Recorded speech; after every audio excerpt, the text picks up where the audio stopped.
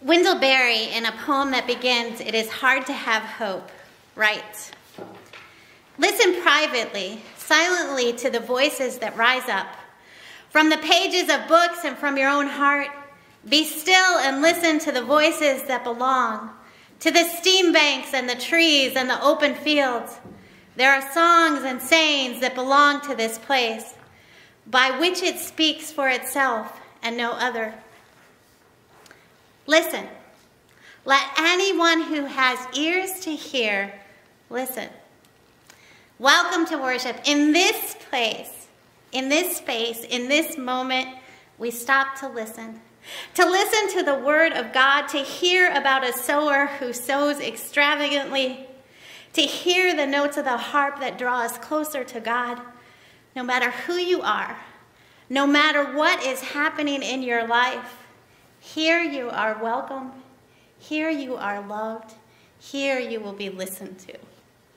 Amen.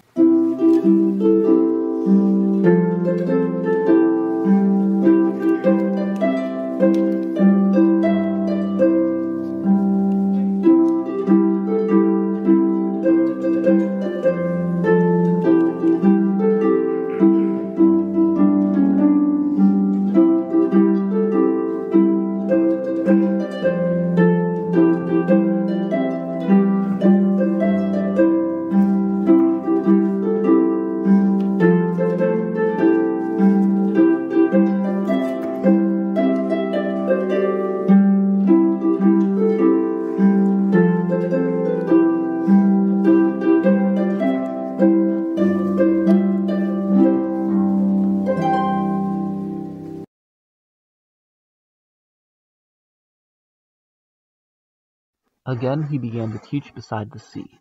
Such a very large crowd gathered around him that he got onto a boat on the sea, and sat there, while the whole crowd was beside the sea on the land. He began to teach them many things in parables, and in his teaching he said to them, "Listen, a sower went out to sow, and as he sowed, some seed fell on the path, and the birds came and ate it up. Other seed fell on the rocky ground, where it did not have much soil, and it sprang up quickly, since it had no depth of soil. And when the sun rose, it was scorched, and since it had no roots, it withered away. Other seed fell among the thorns, and the thorns grew up and choked it, and it yielded no grain. Other seed fell into good soil, and brought forth grain, growing up and increasing and yielding 30 and 60 and 100-fold. And he said, Let anyone with ears to hear listen." When he was alone, those who were around him, along with the 12, asked him about the parables. And he said to him, "To you has been given the secret of the kingdom of God. But for those outside, everything comes in parables, in order that they may indeed look but not perceive. They may indeed listen but not understand, so that they may not turn again and be forgiven." And he said to them, "Do you not understand this parable? Then how will you understand all the parables? The sower sows the word. Those are the ones on the path where the word is sown. When they hear, Satan immediately comes and takes away the word that is sown to them. And these are the ones sown on the rocky ground. When they hear the word, they immediately receive it with joy, but they have no root and endure only for a while. Then when trouble or persecution arises on account of the word, immediately they fall away, and others are those sown among the thorns. These are the ones who hear the word, but the cares of the world and the lure of wealth and the desire for other things come in and choke the word, and it yields nothing. And these are the ones sown on the good soil. They hear the word and accept it and bear fruit 30 and 60 and 100-fold.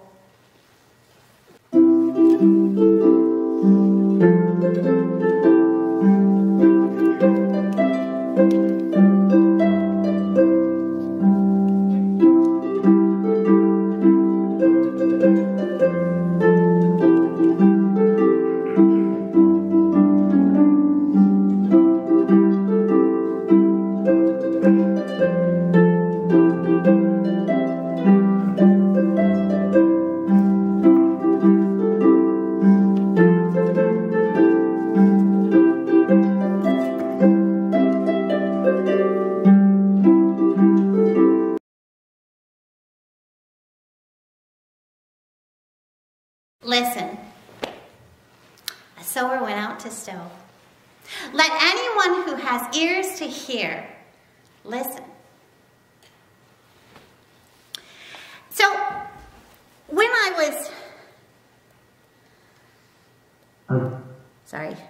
wanted that one up. When I was trying to decide what to do this Lent, one of the things that I haven't ever preached on is Mary Talbertson has this theory about the book of Mark.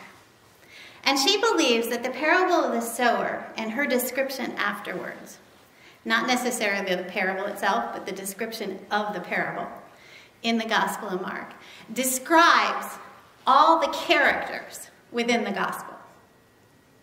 That every character you encounter, every person that Jesus encounters, every character that shows up in the story is represented by one of the elements of the sower parable.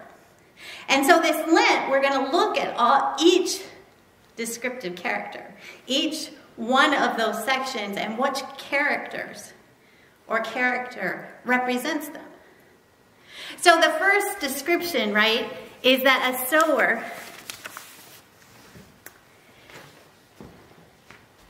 throws some seed out.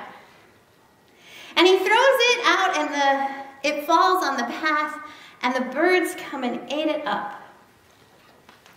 So Talbertson argues that this section, the characters that are defined by this, the ones that hear the word and then Satan drives it out of them, are the scribes and the Pharisees. That if you'll notice from the early on in Mark's gospel, when the scribes and Pharisees are present, when the religious folk are there, they hear what Jesus is teaching, but immediately they say, I don't get it, I don't understand, and then as the gospel progresses, they start plotting against him, okay? Then the next seed falls on the rocky ground. Now, who in your head automatically pops up when you hear the word rock? Right? Simon. On my rock I shall build this church, Peter. He represents the rocky ground of people who understand and get the word and are excited and enthusiastic and grow. And then, when persecution comes, when trials come, when difficulties come, they fall away. The next soil and seed, it falls on the ground that is covered with thistle and thorns. And when it tries to grow up, nothing happens because there isn't enough room for it to blossom and bloom. So in the story, Talbertson argues that this seed and soil represents the young ruler. You remember him? He comes up and says, what do I have to do to inherit eternal life? And Jesus says, give up everything you own. And he goes away. She also argues that Pilate and Herod could fall into this category. That they hear the word from John or from Jesus and they get it, but they're not willing to give up the wealth of their life. And then the final seed, the final soil. In the Gospel of Mark, that's all the unnamed characters for the most part. It's all the people he encounters who hear the word and he says, now go and do what you need to become part of the community, do the religious rites, and instead they go out and spread the word of what Jesus has done, right? Every unnamed character that you encounter in the Gospel of Mark is that good soil. They feel and experience, they hear the word, and they go out and spread it. But what I was thinking about as I was reading this is one of the things that we don't often do is deep Bible study of the text. Because if you were to look at that first section, the 1 through 9, and then you look at 11 through 20, you would ask if you were reading a novel is, how does this make sense? Why would Jesus say what he says? Like, why would he tell this story and end it with, anyone who has ears to hear, listen? Okay? That's how the story ends. He shares this story about this extravagant sower who throws the seed anywhere and everywhere, doesn't care where the seed lands. He goes into every spot across the earth, right? He throws it in the good places and the bad. He throws it in places where it will bloom abundantly, and he throws it in places where it's going to struggle to survive. The sower throws that seed over and over again. And at the end of that story, Jesus says, let anyone who has ears to hear, hear. So then why would he explain the parable? Right? I mean, like, if you were sitting there with Jesus by the lake shore and he's told you the story, why then would he tell you what it means? If he's saying to you, if you understand this, you'll get it. Okay? So, what that means is when you're reading through these texts, when you're reading through the gospel stories, sometimes the story is part of what Jesus, as a real human being living in a real time, said. And part of the story is what the writer, who is writing down Jesus' life, adds into the story to help explain the story. And so was that next section, that section from 11 to 20, used by Mark to explain how, if you were paying attention to us as we tell you the Gospel of Mark, this story helps you see the greater story. Okay, because I want you to picture this. When people read the Gospel of Mark, when they read it, they actually had gathered into church and somebody had memorized the whole thing, right? All 16 chapters. And spoke it to you. Okay? It wasn't read. It wasn't you were holding a scroll and were reading it like you read your nightly novel. When people heard this story, they gathered. And when they gathered, they heard it from beginning to end. And so Mark was trying to guide people, direct them in how to listen to the story. And the reason I want to point that out is because some of the things that are said in that explanation of the parable don't always fit with how we understand what Jesus says. Like when he actually speaks words and tells us how to act and what to do. What happens in that explanation becomes something that separates people, right? Divides them out, says you belong and you don't belong.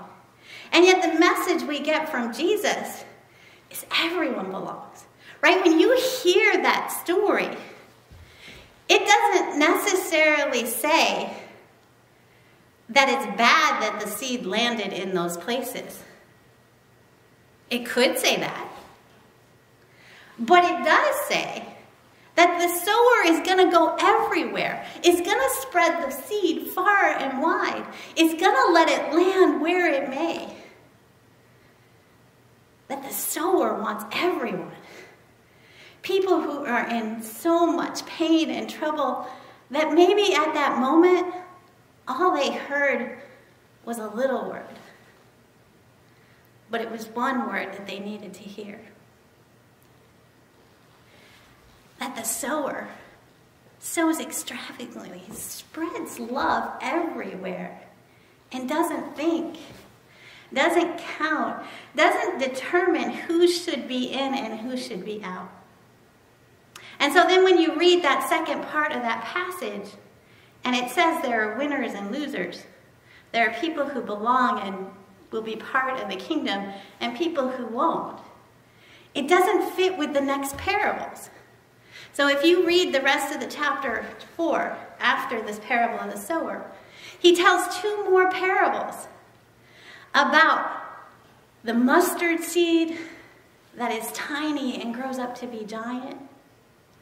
And he tells about a farmer who sows and sows and sows, never caring where the seed lands. And so I think one of the things we need to learn how to do is listen more deeply and ask questions.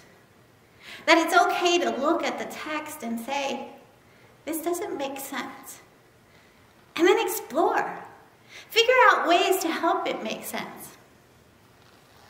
Like when I was deciding to do this, one of my favorite painters is Van Gogh. And that's probably one of my favorite paintings, the Sower, the one over there. But I decided this week to show you this painting. So this is a letter that he wrote to his brother saying, I have this idea about a painting in which it will have lots of purples and yellows. About a sower. And for Van Gogh, the sower, for him is this image of the ordinary person, the normal person, the peasant person who works dreadfully hard, who works and labors. And that person, if you look at the painting, where does the sun land on that person?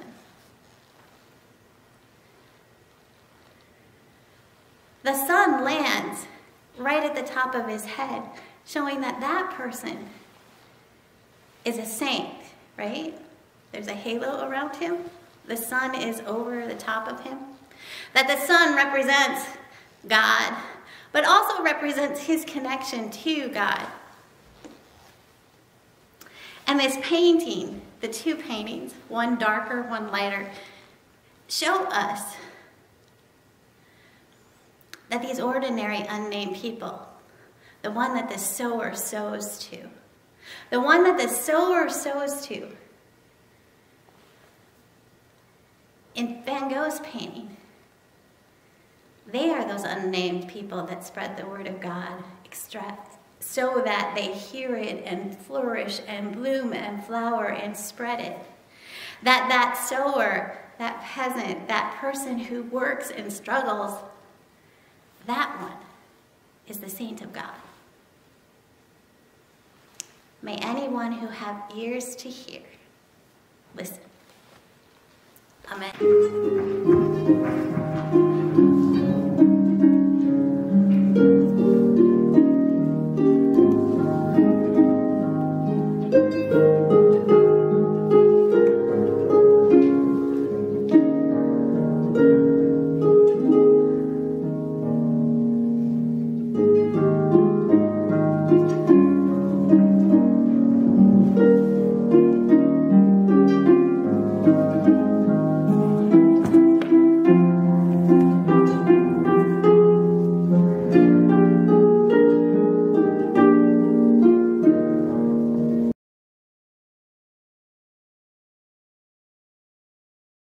I invite you to close your eyes.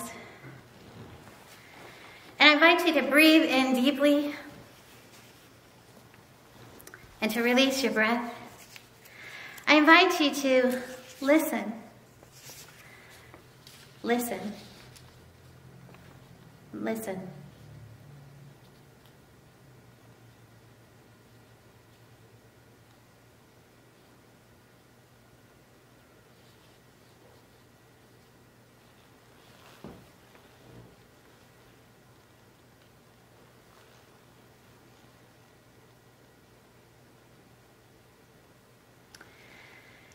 Jesus, you call us to listen and then tell us a story that we wonder about.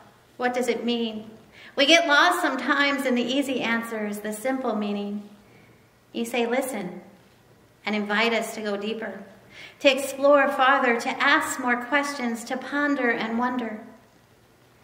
Jesus, you invite us to listen, to open our ears to hear. So open our ears to hear. the cries of Yemen and Mexico, where the death from COVID is the highest in the world. Open our ears to hear the cries from Texas, where the winter weather has led to power outages, busted pipes, lack of water and heat.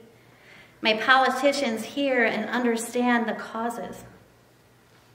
Open our ears to hear the voices of history that teach us about Black Americans this month. May we listen and hear all that they have done and been, and they continue to do, with ears that are seeking to understand. Open our ears to hear the cries of the people in Myanmar after a military coup, and the farmers in India who are rebelling against the new laws. Jesus, you remind us that people may indeed look and not perceive, may indeed listen and not understand.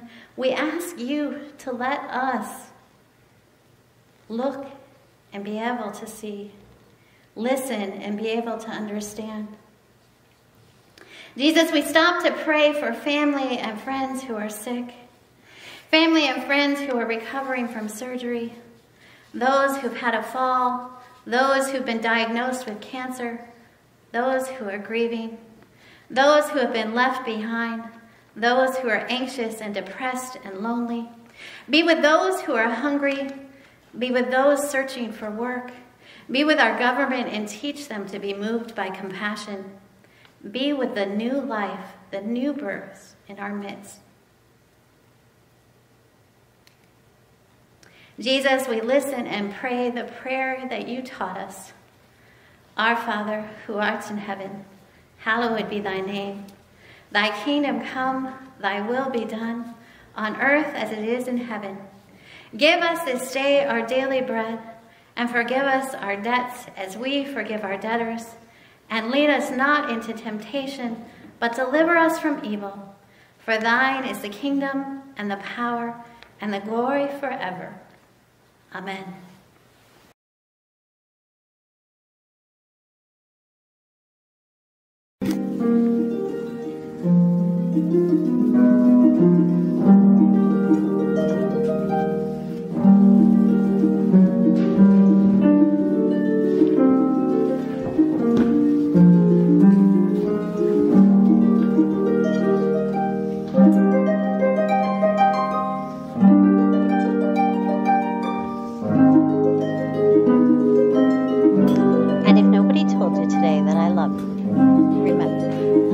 God loves you and always will. Jesus loves you and always will. I love you and always will. May you listen. May you hear